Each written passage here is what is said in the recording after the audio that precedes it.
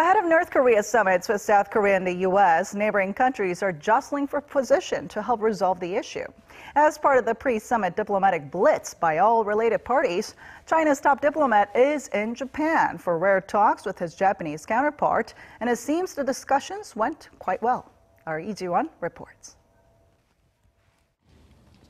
Chinese Foreign Minister Wang Yi visited his Japanese counterpart Taro Kono in Tokyo on Sunday to discuss ways to improve their relationship as well as the issue of North Korea's nuclear program.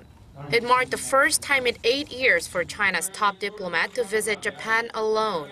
At the meeting, the two sides agreed that the countries should continue to impose economic sanctions on North Korea in accordance with UN Security Council resolutions, and that China and Japan must closely cooperate to achieve their common goal. I hope our two countries can work together towards our common goals and cooperate together so North Korea will completely and irreversibly denuclearize in a verifiable manner. The two sides also share thoughts on thawing their frosty relations. I see this meeting as Japan having a forward-looking view towards relations with China. Through this visit, I hope during the high-level exchange, we can exchange opinions.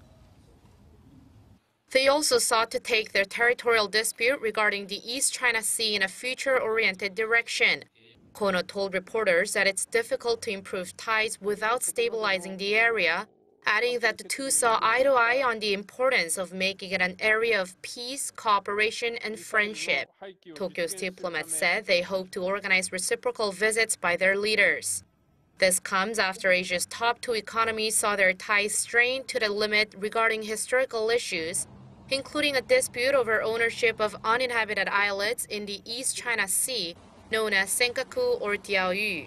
But with Tokyo having displayed a friendly attitude toward Beijing since last year, according to Wang, thus leading to his visit to Japan, there are widespread views that the two countries' relations will improve. Wang and Kono are to meet again on Monday for the fourth China-Japan high-level economic dialogue. Lee Ji-won, Arirang News.